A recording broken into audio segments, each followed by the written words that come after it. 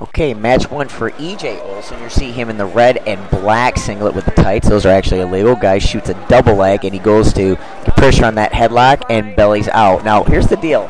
It's interesting because he gave a lot of good head pressure, like he was going to take this guy's head off with a cross-face headlock, which was beautiful, and he bellied out just as he was coming down to the mat. Beautiful. We're giving 1 point anytime they want to shoot if we don't catch them in our traps, our freestyle traps. Good head pressure there again with EJ.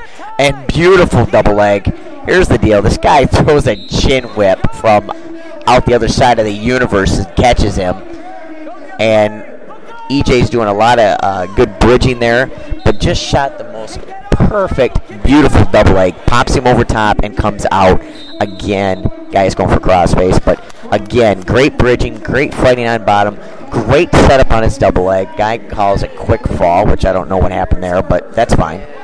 And EJ falls victim to this guy. I think he's from Jackson Northwest because I see the coach here in another second. Just interesting to see EJ out there. I don't think he even realizes he's like the quickest person on the entire team, but great match.